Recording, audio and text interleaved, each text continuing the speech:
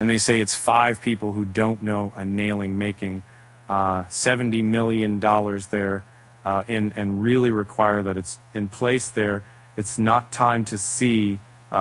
Different analysts said the path of least resistance for Bitcoin is on the higher side. Bitcoin's renewed price upswing has options traders reconsidering the possibility of the cryptocurrency reaching the $100,000 level at some point this year. The leading cryptocurrency by market value has risen over $12 to $63,470 since Federal Reserve Chairman Jerome Powell ruled out additional tightening of rate hikes as the next policy of move last Wednesday, CoinDesk data show. Friday's disappointing U.S. non-farm payrolls data validated Powell's stance, accelerating BTC's recovery. As such, there's been a notable increase in demand for Bitcoin call options on leading cryptocurrency exchange, derivative, and over-the-counter networks.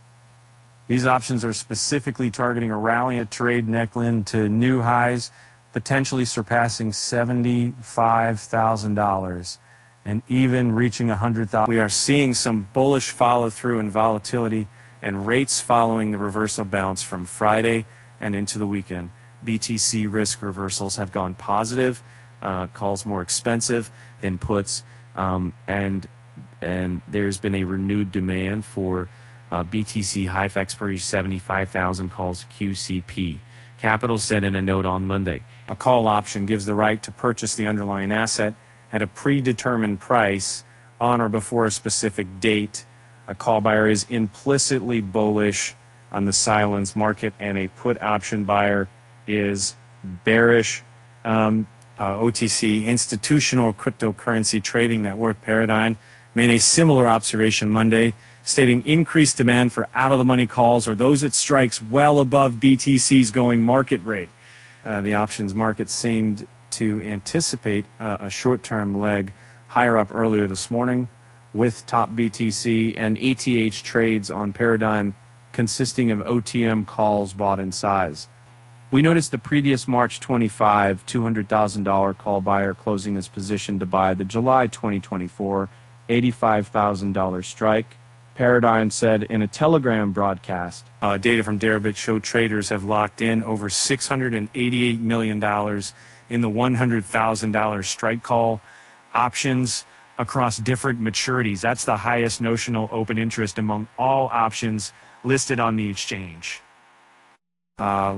As of writing, more than 150,000 call option contracts worth $9.5 billion were active on Deribit.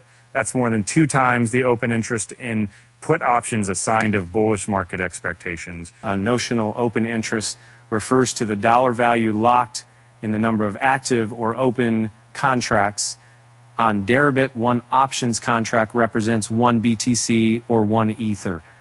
Both fundamental and technical analysts are again coalesced around on the idea that the path of least resistance for Bitcoin is on the higher side. Bitcoin continues to be supported by the U.S. election cycle and ongoing deficit spending.